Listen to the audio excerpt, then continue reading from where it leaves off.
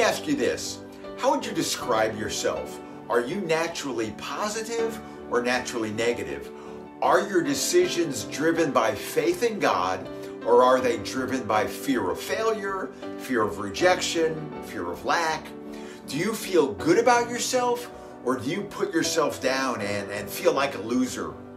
Whatever your answer may be, this much is certain. The patterns and attitudes that rule your life were not formed overnight. And since they were not formed overnight, you can't expect an overnight cure. But you can make a start by meditating on and obeying what Colossians 3:2 says. It says, set your minds and keep them set on what is above, on higher things.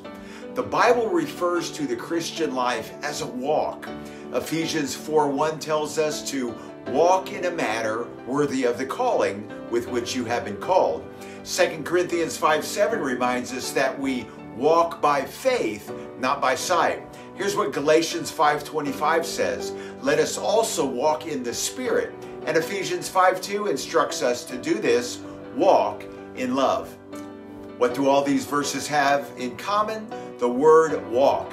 And for us, walking is the slowest mode of transportation that there is.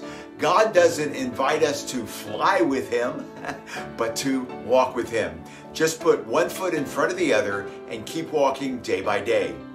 Think about when you are the most likely to slip and fall. How about when we are learning to walk? Or we might slip and fall when we are in circumstances we didn't create and over which we have no control, like walking in ice and snow. How about when you feel drained or tired or even weak? Another time we might slip and fall is when we get careless and don't keep our eyes open and stay focused.